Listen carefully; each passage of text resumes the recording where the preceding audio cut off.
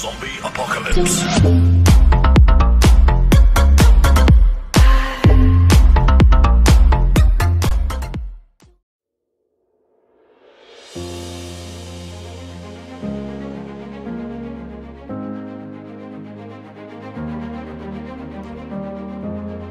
The Earth, a giant ball of rock and water orbiting the Sun. It's unique and incredible as it has life.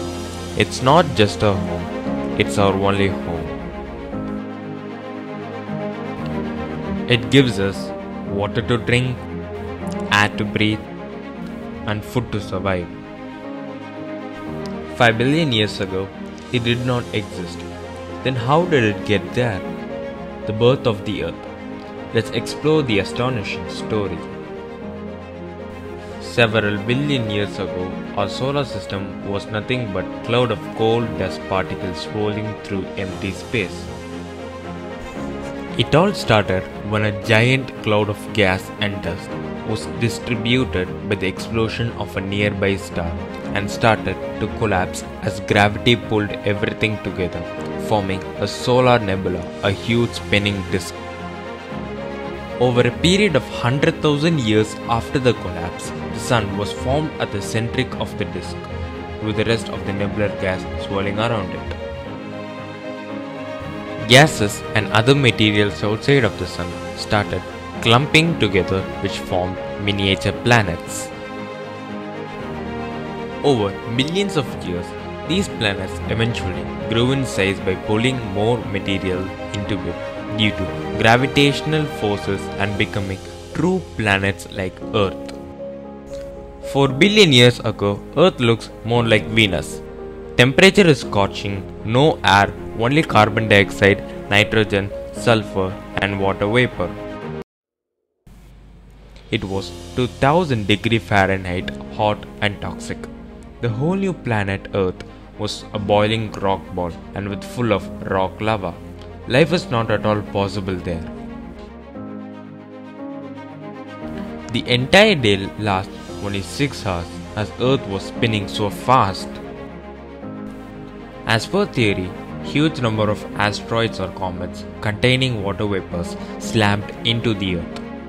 This vapor condensed and fell as rain on the planet for thousands of years. That's how half of the ocean's water came from space. After this asteroid's bombing entered, the temperature of the Earth began to slow down. 3 billion years ago, almost entire surface of the Earth was occupied by shallow ocean. Volcanic activity still continued, and even under the newly forming oceans, supervolcanoes persisted. Lava constantly flowed on the surface for nearly 700 million years. Just imagine the Earth with hot ocean and volcanic islands. Let's fast forward. Over the period of time, about 650 million years ago, Earth became a snowball literally. Even under the thick ice, planet inside has high temperature. Carbon dioxide from volcanic eruptions mixed in the air gradually melted the glaciers. This melting released a huge amount of oxygen which forever changed the planet. The Earth is waking up and it is a very different place. Over the next billion years, oxygen levels continue to rise and planet starts to spin slow. Days get longer. Then the length of the day is about 22 hours long. 540 million years ago, in an ocean with full of oxygen, life in the ocean blossoms.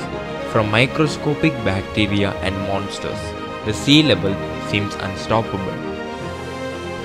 But the life on land? Still impossible. The only reason is the deadly ultraviolet radiation from the sun. But there's a solution. Chemical reaction between oxygen molecules and ultraviolet rays form a poisonous gas, ozone.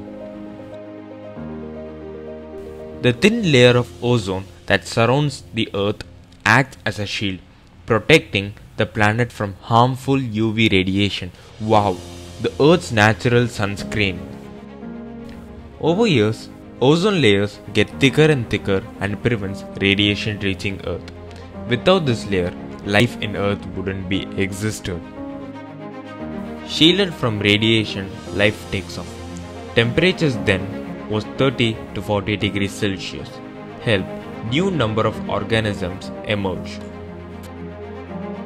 Researchers says that almost all of the existing animals emerged during this period.